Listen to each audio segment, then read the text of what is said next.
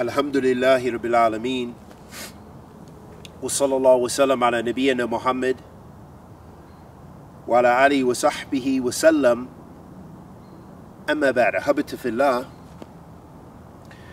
It's important for us as Muslims, as believers in Allah subhanahu wa ta'ala, to understand the da'wah to tawheed, the call to the worship of Allah subhanahu wa ta'ala alone. Because that's the asas of Islam. That's the foundation of Islam.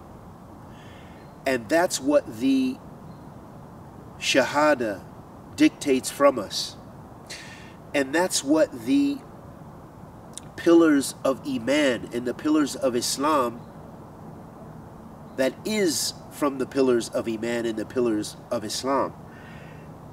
As the Prophet ﷺ said in the Hadith of the Arkan al-Islam that mentioned the 5 pillars of Islam, he said, Al-Islam an tashhada an la ilaha illallah wa anna Muhammadan Rasulullah wa tuqimu salah wa tu'ti zakah وتصوم رمضان وتحج البيت إن استطعت إليه سبيل.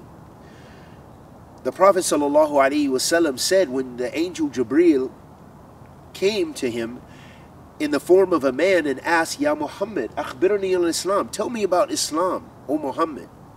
So then the Prophet ﷺ mentioned those 5 pillars of Islam, and the first one being the Shahadatu in la ilaha illallah wa anna Muhammadan Rasulullah,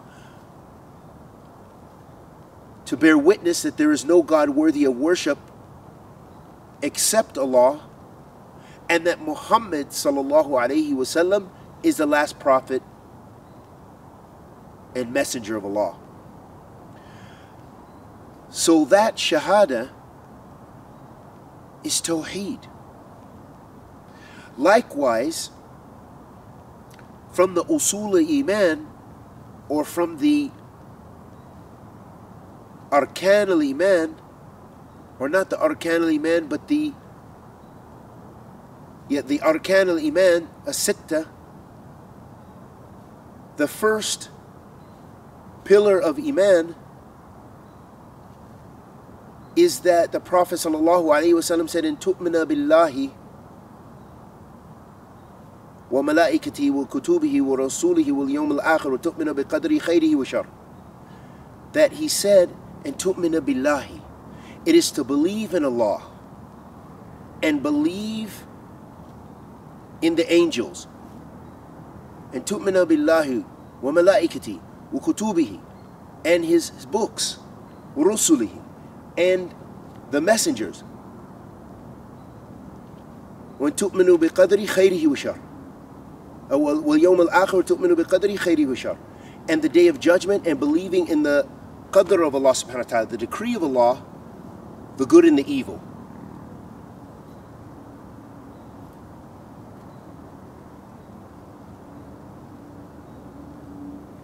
So this is an exaltation of Tawheed.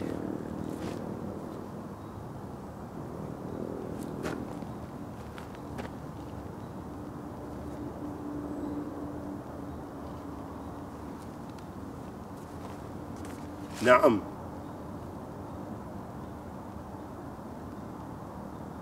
Bismillah ar-Rahman ar-Rahim. We hear an animal. Let's make sure it's an animal that we can deal with. Allahu Akbar. Bismillah.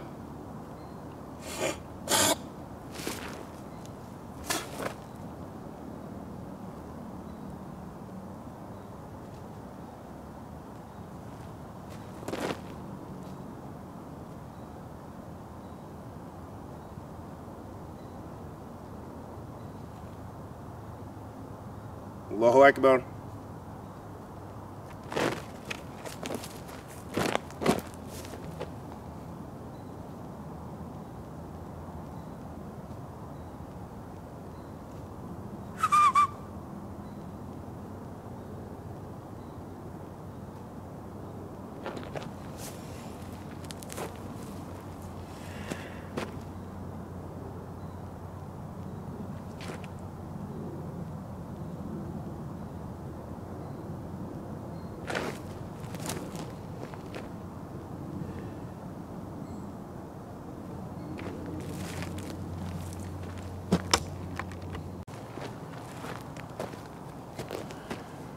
So those are the main reasons why Ahl Sunnah emphasizes Tawheed and calls the Tawheed. And as our Shaykh Imam Muqbil bin Hadi al-Wadi'i, Allah yarhamuhu, said, "Ad-da'wa to Ahl Sunnah, or da'wa to Ahl Sunnah, da'watun min kitabillah ila kitabillah wa min sunnati rasulillahi sallallahu alayhi wa sallam ila sunnati rasulillahi sallallahu alayhi wa sallam."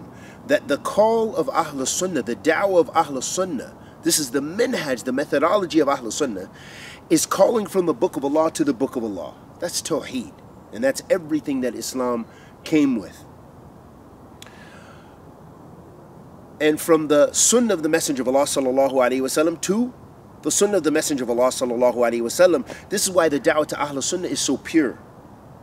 And it will remain pure, but we hope to be min ahlihi.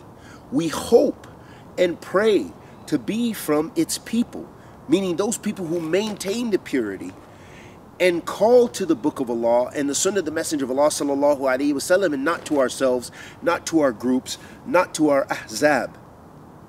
Because our success will come with being from Ahl Tawheed, being from the people of Tawheed.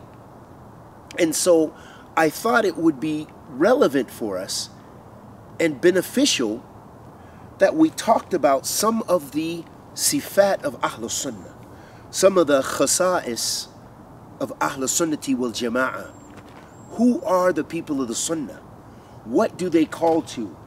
What is their minhaj? How can we be from them?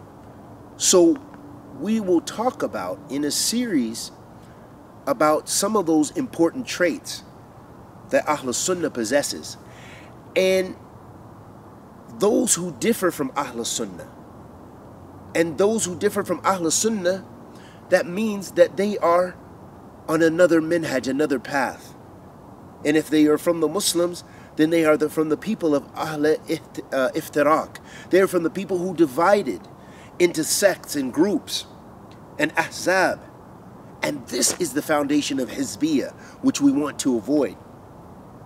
The Messenger of Allah sallallahu alayhi wasallam said,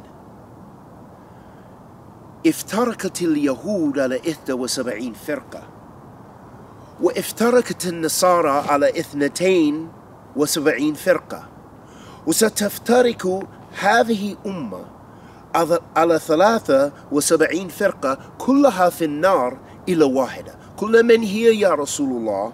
قال من كان على مثلي وما كان عليه وأصحابي اليوم. The Prophet alayhi salatu wasalam said,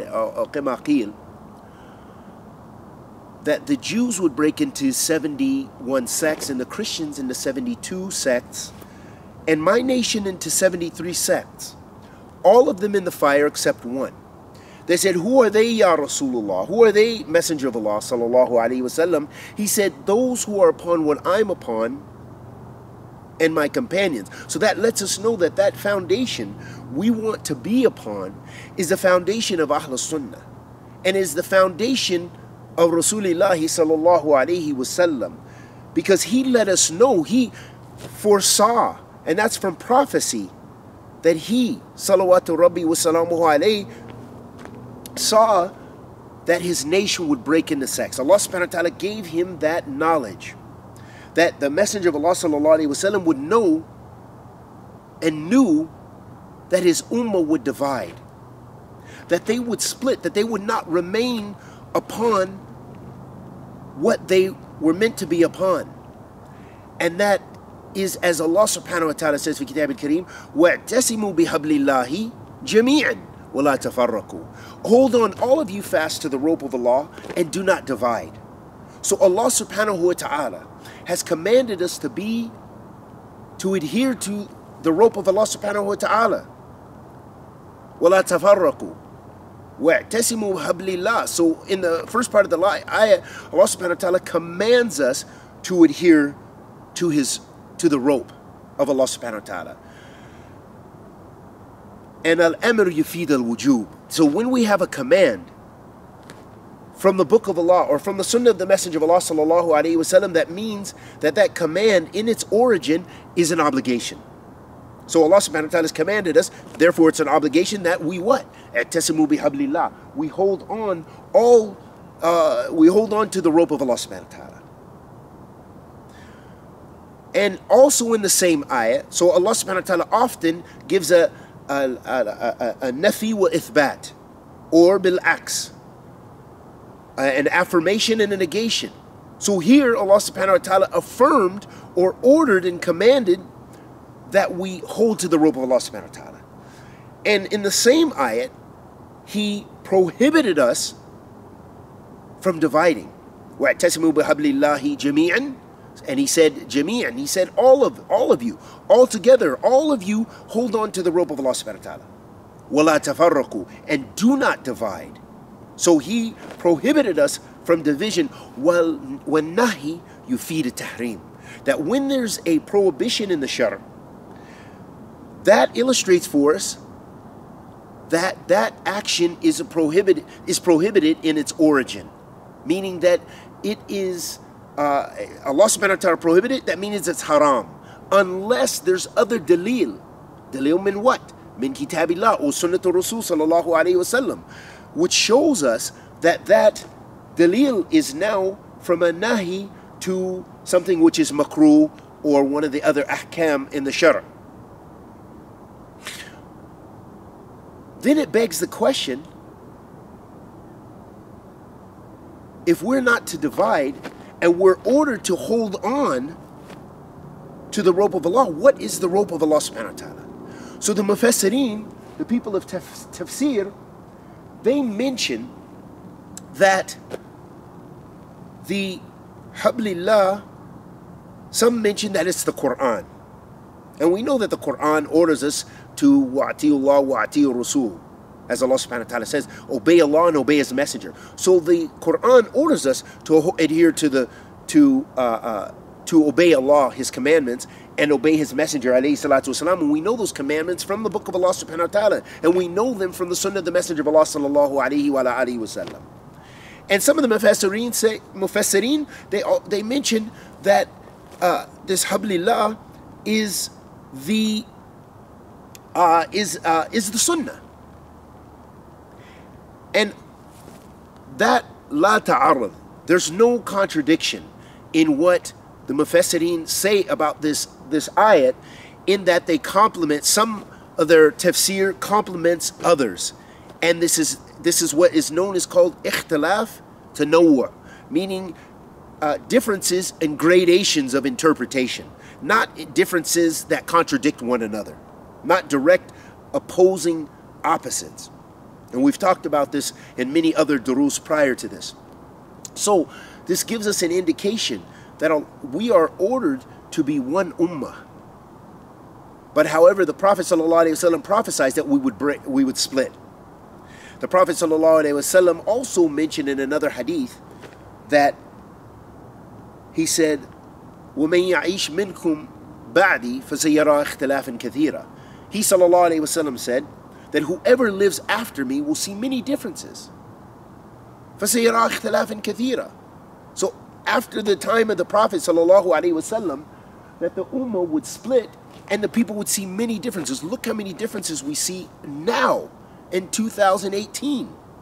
But all throughout the history of Islam, we've seen groups and sects appear, and people with new manahij, new various ways and methodology of either understanding the book of Allah and the sunnah of the messenger of Allah sallallahu alaihi wasallam, or negating the sunnah of the messenger of Allah sallallahu alaihi wasallam. We've seen so many different practices, and sometimes the ikhtilaf is on a whole nother level, where people are both claiming to be from Ahl Sunnah, but al-ibra bi-haqa'iq laysa bi-musammiyat. The reality of something is in its substance, not in its name.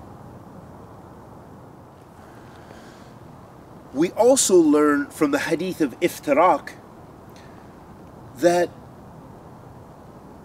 the ummah would split, and they would have these divisions based on many differences. As in the other hadith where the Prophet ﷺ said, فَسَيَّرَى اخْتِلَافًا كَثِيرًا. You'll see many differences, those who live after him. he also provided a prescription. فَعَلَيْكُمْ بِسُنَّتِي وَسُنَّةِ خُلَفَاء رَاشِدِينَ الْمَهْدِيِّينَ. So it's upon you my sunnah and the sunnah of the Khulafa Rashidin al-Mahdiyin. It's upon you adhering to the sunnah of the Messenger of Allah sallallahu alayhi wasallam and the sunnah of the rightly guided Khalifate, meaning Abu Bakr, wa Umar, wa Uthman, wa Ali, radiyallahu ta'ala anhum ajma'in. This is what we're ordered to do. This is the Siratullahi al-Mustaqim. This is the straight path in which the Messenger of Allah sallallahu alayhi wasallam in another hadith mentioned and emphasized that we should adhere to. And with regards to this ikhtilaf, so in the hadith, the Prophet ﷺ said, "Usikum bi taqwallah." I advise you to fear Allah, or I command you to fear Allah. وَسَمْعِ وَالطَّاعَةِ, and hearing and obeying. وَإِن تَأَمَّرَ عَلَيْكُمْ عَبْدٌ, even if a slave is over you, meaning a slave becomes the leader, or whoever becomes the leader of the Muslims from amongst the Muslims. فَإِنَّهُ مَنْ يَعِيشْ مِنْكُمْ فَسَيَرَى اخْتِلَافًا كَثِيرًا. For verily those who live from amongst you will see many differences. And this is, the Prophet ﷺ is addressing the Sahaba radiyallahu ta'ala anhum ajma'in. What about us in our time? The Prophet ﷺ then provided the prescription, the medicine. فَعَلَيْكُمْ بِسُنَّتِي. It's upon you my sunnah. وَسُنَّةِ خُلَفَاءِ الرَّاشِدِينَ الْمَهْدِيِّينَ, and the sunnah of the rightly guided Khalifate. مِن بَعْدِ تَمَسِّكُوا بِهَا وَعَضُوا عَلَيْهَا بِالنَّوَاجِذِ, and adhere to it and cling to it with your molar teeth. Your molar teeth, ahabati fillah, this is in the back of your mouth. Here, your molar teeth.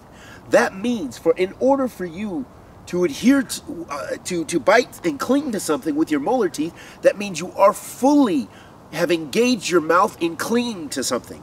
If I were to illustrate by using a miswak or something and I don't have anything with me, my molar teeth, that means it's going to the back of my mouth in order to cling. So here the Prophet ﷺ is illustrating the importance of adhering to his sunnah, that you should cling to it, and that of the Salaf Salih. And at the Rasihim, and at the head of the Salaf Salih is the Sahabata Rasul sallallahu alayhi wasallam radiyallahu ta'ala anhum ajma'in. Listen to what Ibn Rajab says about this hadith. And then so the Prophet ﷺ said, وَإِيَّاكُمْ وَمُحْدَثَاتِ الْأُمُورِ, and إِيَّاكُمْ, and beware of newly invented matters. فَإِنَّ كُلُّ مُحْدَثَةٍ بِدْعَةٍ, for verily every newly invented matter is an innovation. وَكُلُّ بِدْعَةٍ ضَلَالَةٍ, and every innovation is misguidance. So we see the importance of adhering to that asl, that usul of Ahl Sunnah. What is Ibn Rajab said, commenting about this hadith? He said, هذا إخبار منه صلى الله عليه وسلم بما وقع في أمته بعده من كثرة اختلاف في أصول الدين وفروعه وفي الأعمال وأقوال واعتقادات، وهذا موافق لما روي عنه من افتراق أمته على 70 فرقة، وأنها كلها في النار إلا فرقة واحدة وهي من كان على ما هو عليه وأصحابه. وكذلك في هذا الحديث أمر عند الافتراق واختلاف بتمسك بسنته وسنة خلفاء الراشدين من بعده، والسنة هي الطريقة المسلوك، فيشمل ذلك التمسك بما كان عليه هو وخلفاؤه الراشدون من اعتقادات وأعمال وأقوال، وهذه هي السنة كاملة. ولهذا كان السلف قديما لا يطلقون اسم السنة إلا على ما يشمل ذلك كله، وكثير من العلماء المتأخرين يخص اسم السنة بما يتعلق باعتقادات لأنها أصول الدين، والمخالف فيها ala khatar azim. Beautiful statement, and that's why we had to read the whole statement of Ibn Rajab. Here's what he said about that hadith and those two hadith that we already mentioned. He said, rahimahullah ta'ala, he said, this is the news or the prophecy of the Prophet sallallahu alaihi wasallam. He said about what would happen to his nation after him from the many divisions in usul ad-din and furu'ihi and its branches, and from actions and statements and beliefs, meaning that we would divide in every which way we can, in aqeedah, in manhaj, in manners, everything. And he said, and this is in accordance or in agreement with the other hadith, which is the hadith of iftiraq. The hadith of that talks about the divisions that we said, where the Prophet ﷺ said, "Iftaraqat al-Yahud ala 71 firqa," that the Jews would break into 71 sects, ila akhir hadith, to the whole hadith. So this is muwafiq with that hadith, letting us know for sure that this would happen, and for sure there's not a Muslim today who doesn't realize that, if they know any other Muslims, that we have differences. And he said that his nation would break into sects in the one narration. And he said, and that all of them are in the fire except one group. And he said, and this group is that which is upon what he was upon and his companions, radiyallahu ta'ala anhum ajma'in. And likewise, in this hadith is the command that when there is this division that we see, and these differences, this differing and these differences and these bickering, is that we should adhere to his sunnah and the sunnah of his khulafa rashideen, so that when this bickering, when this division comes and arises, that the prescription is holding on to the sunnah, is going back to the sunnah. That's your answer. That's why you have to have ilm, so you know what the sunnah of the Messenger of Allah sallallahu alaihi wasallam is. That will give you some basira and fiqh fi deen, to know how to deal with the differences. When someone says, no, this is the Salafi minhaj, or this is the sunnah of the Prophet ﷺ, and this one says, no, this is the way, and this one says, no, this is the way. But you have tools. You have tools, and those tools are the Book of Allah and the Sunnah of the Messenger of Allah sallallahu alaihi wa ala alihi wasallam, and the methodology of the Salaf. What were the Salaf upon? What were the Sahaba radiyallahu ta'ala anhum ajma'in upon? And then he mentions that the Sunnah, it is the path which is traversed. And this includes to adhere to what he was upon and his rightly guided Khulafa Rashideen, from their Aqidah, their creed, and their actions, and their statements. And this is the full Sunnah. This is a Sunnah Kamila, as he says. And he said, and in regards to this, the Salaf, Qadiman, in the past, they used to refer to the name Sunnah basically as everything in the religion. That's how the Salaf were. They would not refer to the name Sunnah except all of that included, meaning the whole religion. That's how the Salaf. That's why you have books like a Sunnah lil Khalal, a Sunnah, and all those books, Lil Al-Laqa'i, Asul Ahl Sunnati wal Jama'ah, and all these books that were entitled Sunnah, because the Salaf used to regard the term Sunnah to include the whole deen. That's what they meant when they meant by Ahl Sunnah, means someone who adheres to pure Islam, all of Islam, kamil. And then he says that the later ulama, they would specify that the Sunnah is those things just related to creed, i'tiqadat, and that's because it is the usul of the deen, meaning your creed is the usul of the religion. And the mukhalif, the one who differs with that, then they are on a seriously dangerous path. So that's a beautiful statement of Imam Ibn Rajab for us to reflect upon. And we ask Allah the Almighty to accept our good and forgive our evil. Anything I said that was correct was from Allah subhanahu wa ta'ala. Anything I said that was incorrect was from myself and the shaitan. And until the next sitting, wa sallallahu wa sallam ala nabiyyina Muhammad wa ala alihi wa sahbihi wa sallam.